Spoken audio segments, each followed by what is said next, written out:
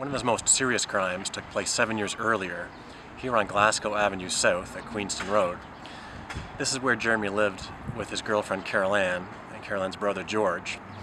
One night, on Boxing Day, George and Jeremy shot pool just down the street on Queenston at a dive called J.P. Carley's.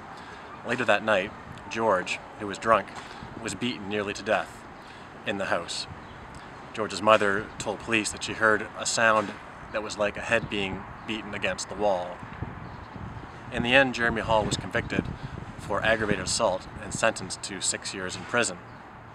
Soon after he was released from prison, an event happened to Jeremy in the East End that would forever change his life and the life of a young man named Billy Mason.